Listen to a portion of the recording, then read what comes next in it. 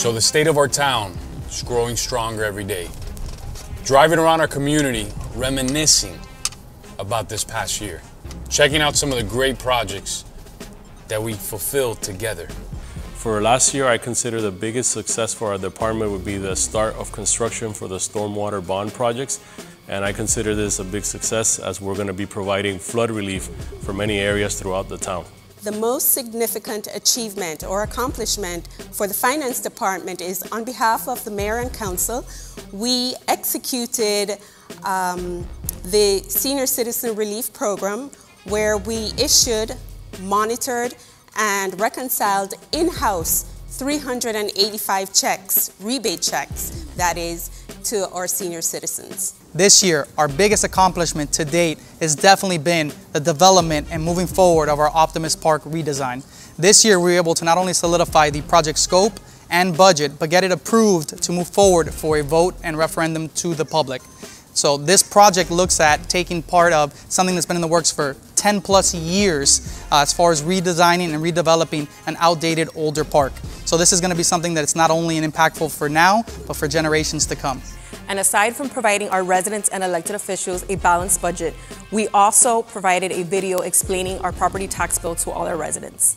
This year, your police department continues to provide the best service to its citizens by providing an atmosphere free of crime and the fear of crime. We have one of the lowest crime rates in all of South Florida. We continue to have our officers responding to calls expeditiously and fast. We have some of the best response times, in all of Miami-Dade County. And our officers continue to provide these mission objectives while practicing the core values of integrity, respect, service, and fairness.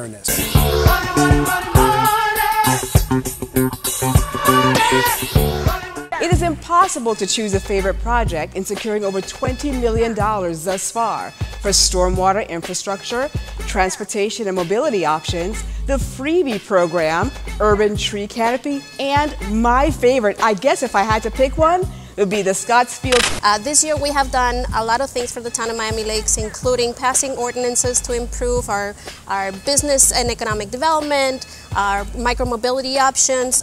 We've expanded service of freebie. So we are bringing a lot of quality of life to the town of Miami Lakes, including processing all your applications for variances so that you can improve your properties and bring up the property values of Miami Lakes. And on behalf of the Communications and Community Affairs Department, we are incredibly proud of everything we've accomplished this year.